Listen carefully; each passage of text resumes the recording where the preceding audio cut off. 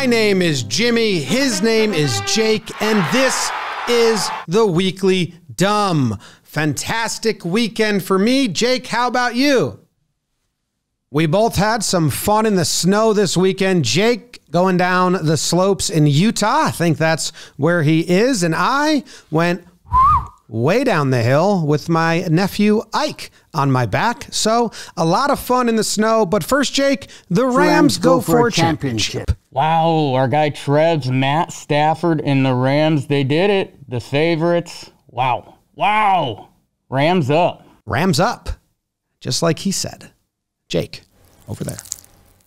Jim, can you tell us about this Almost a Breakdown, the only sport named after an animal? Yes, I actually really wanted to do this as a breakdown, but there's like no footage and it's super grainy. It's cricket. It's the last ball of the match. The team that's hitting needs 5 runs.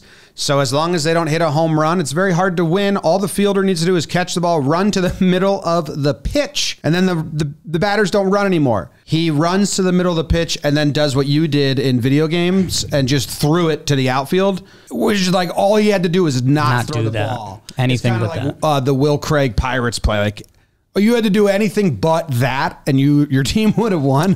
The devastation. And the announcers are so good. The announcers an 11 out of 10. Listen. Oh my God. Oh my God. Where's the sound come out? Is oh my God not a saying? I think this is in India or Pakistan. I forget, but it just is all non-English. And oh my God, oh my God. Oh my God. Sorry to all crickets.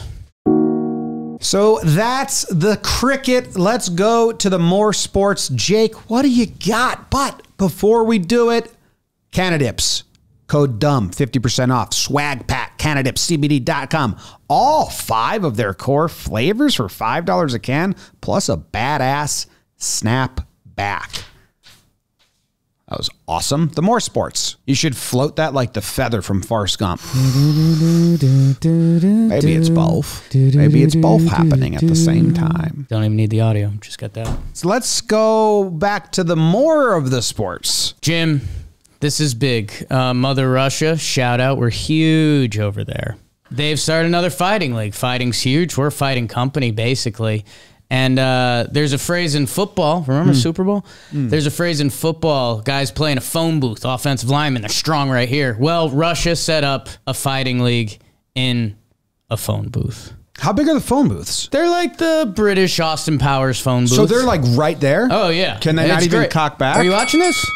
So it's a bad place to be short because there's a lot of like downward. If you get low, it's a bad time. Is there a phone in the booth? There's one fat guy that does it. What? Yeah. How's he fit? He can't fit in one of those London phone booths. He fits. It's a pretty good scene. Well, I'm glad phone booths are finally getting repurposed. It's good. They have a use again. I don't think I ever utilized a real phone booth. I've used a payphone in middle school is how I got home. What counts as a real phone booth? Like I went into a glass square, shut the door, and like people could see me inside like a London phone booth, like you're saying. I don't think I ever did that. You're counting American phone booths, though. Like if like the one from Dumb and Dumber seen here. Great scene.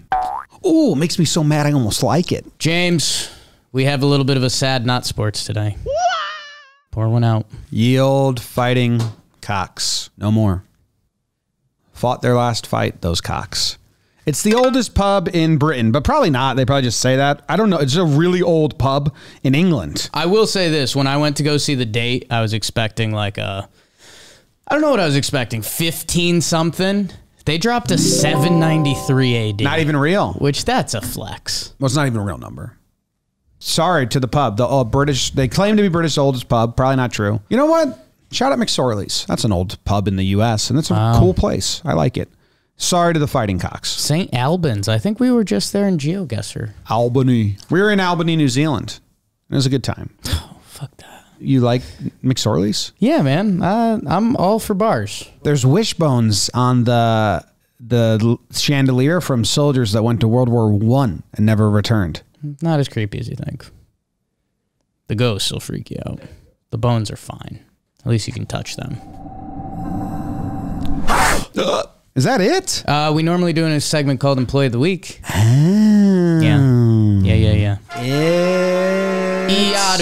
Iadu, Employee of the Week. Iadu, Employee of the Week. I took some liberties with the W. Yeah. Iadu. Toi. Toi. Et toi.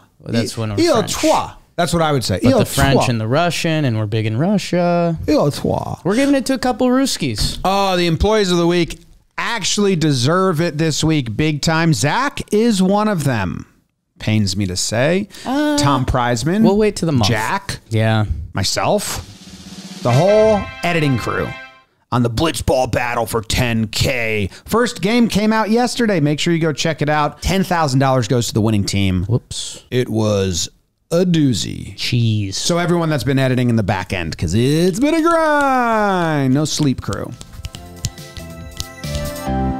That was a Weekly Dumb.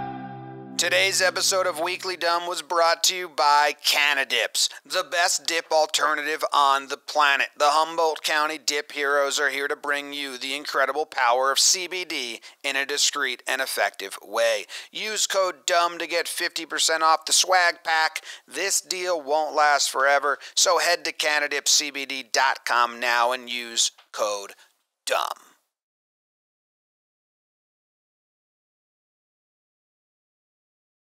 Just get the Super Bowl lines, and then like give a sentence about if the Rams won, just like a pre, and then if the Bengals won. Can you believe it? Joe Burrow and the Bengals, they pulled it off. Man, what a couple years for him. Any more? Nah, that's good.